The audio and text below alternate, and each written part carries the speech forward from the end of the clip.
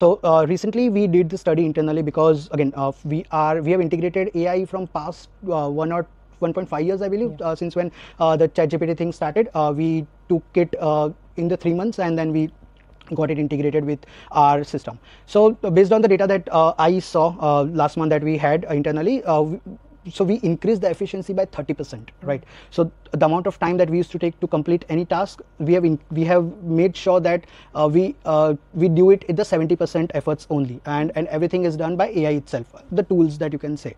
So this is something that we have taken up internally.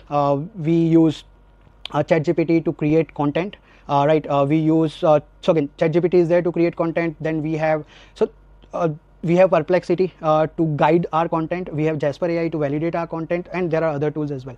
So this is something that everyone is doing it, right? And it's the talk of the town because of AI and a lot. But apart from that, where Mavlers brings exceptional value on the table for businesses is we also use AI to drive the decision based on the data that we have from client's website. So we have Google Analytics that everyone knows. So there is a lot of data that goes around Google Analytics where we can find customer journeys, we can find where was the drop rate, where was the client, where the customer landed. So we have all the data in Google Analytics itself. So we integrate that data with Power BI and try to understand the whole customer journey itself, and then we make the informed decision based on the data driven like technology that we have, that is called AI basically. So usage of tools in the decision making process, I would say.